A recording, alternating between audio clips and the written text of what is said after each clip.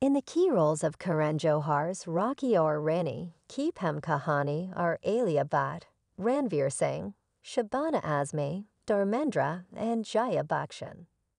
Anjali Anand, who was formerly a part of Katrin Ki Pilati, too has a significant part to play.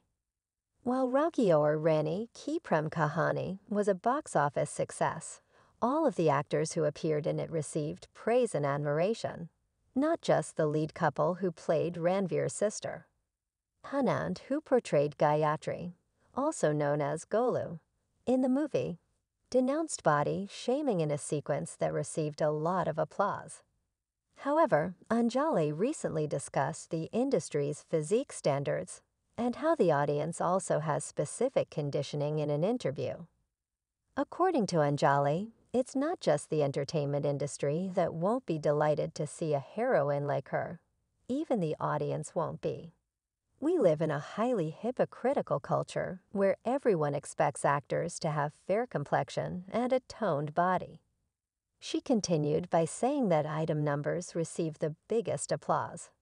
Nobody wants to accept it, even though it is the truth, and that is the world we live in.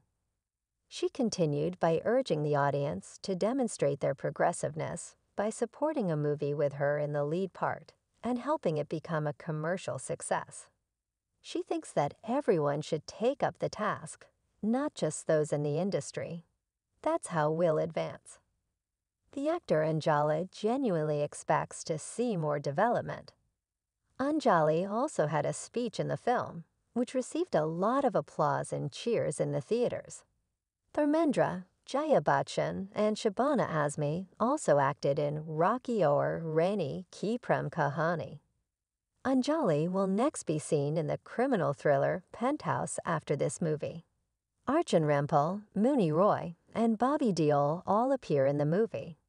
She appeared on television alongside Katrin Ki Pilati, 13 as well. Rani Mukherjee also stated that there are a variety of reasons why a movie cannot be released in theaters, including financial considerations or lack of interest on the part of the public. But she personally believes in providing her audience with a theatrical experience. Rani's most recent film, Mrs. Chatterjee vs. Norway, was well received and a financial success. The actress recently disclosed during a film event in Melbourne that she miscarried her unborn child when 5 months pregnant during the 2020 lockdown. On the professional front, Rani is eager to reprise her role as Shivani Shivaji Roy from Mardani.